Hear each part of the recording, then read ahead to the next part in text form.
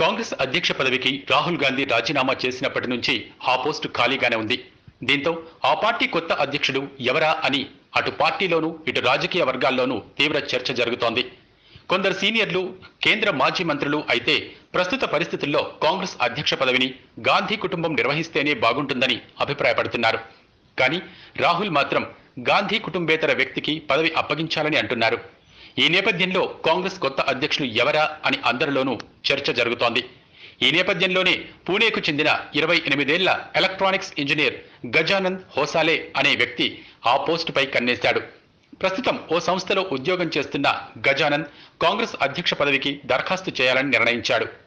ఈ విషయంపై స్పందించిన గజానంద్ కొన్ని ఆసక్తికరమైన వ్యాఖ్యలు కూడా చేశాడు.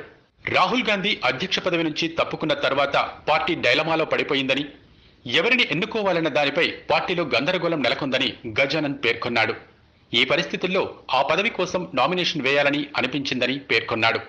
ఇప్పుడున్న పరిస్థితుల్లో కాంగ్రెస్కు యువ నాయకత్వం అవసరమని అభిప్రాయపడ్డాడు. రాహుల్ గాంధీ యువ నాయకత్వాన్ని కోరుకుంటున్నారన్న గజానంద్, వయసులో చిన్నవాళ్లు అయినంత మాత్రాన సరిపోదని, ఆలోచనా విధానం కూడా బాగుండాలని పేర్కొన్నాడు. కాగా పార్టీ అధ్యక్ష పదవిని కోరుకుంటున్న గజానంద్కు ఇప్పటి వరకు రాజకీయాల్లో ఎటువంటి అనుభవం లేకపోవడం గమనార్హం. కాంగ్రెస్ పార్టీలో తనకు కనీసం సభ్యత్వం కూడా లేదని తెలిపాడు. మరి కనీసం పార్టీ సభ్యత్వం కూడా లేని గజానంద్ దరఖాస్తుని అసలు కాంగ్రెస్ పరిగణలోకి తీసుకుంటుందో లేదో చూడాలి. మరిన్ని అప్డేట్స్ కోసం మా కాయ్ టీవీని సబ్స్క్రైబ్ చేసుకోండి.